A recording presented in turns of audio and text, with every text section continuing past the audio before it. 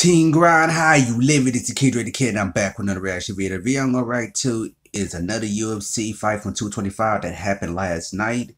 This is Curtis Blaydes versus Alistair Overeem.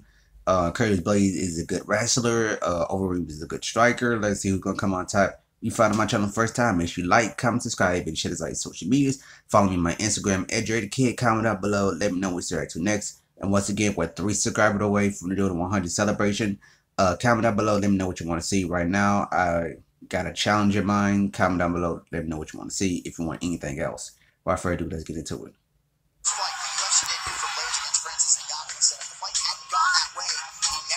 Chicago to get better training. So here's what she's about to Overeem. You gotta look out for everything. He throws wild stuff. You're okay.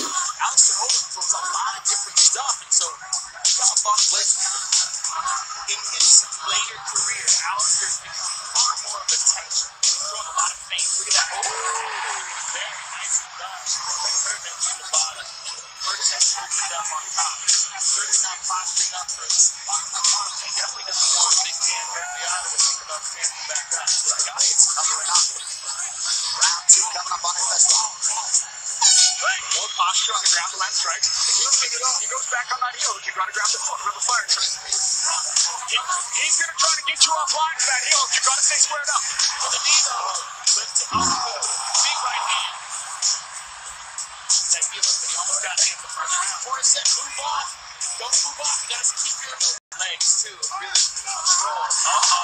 Little nastier here. Now he's that's let's take a look at Alistair's right ankle. Something's going on, man.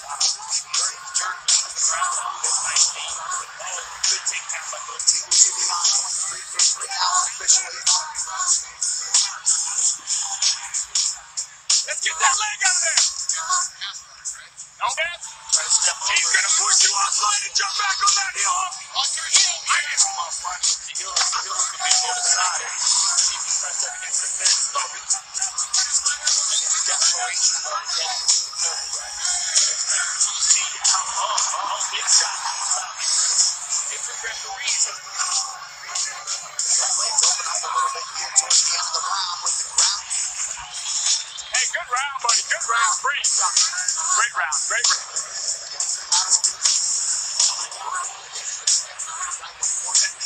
It's sloppy heel, right? So it's just like we work in class, butt to butt, right? Donovan telling Curtis Blaydes he was telling heel hook defense and more offense there. Like he keeps saying, make sure the referee doesn't stand up, you're going for stuff.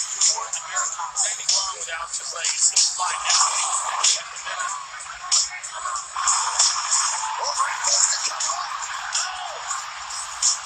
Very smart. Very smart. That's big elbow on the top. My Blaydes really is. Curtis with another good elbow. MC variations with a date against Daniel Cormier from top.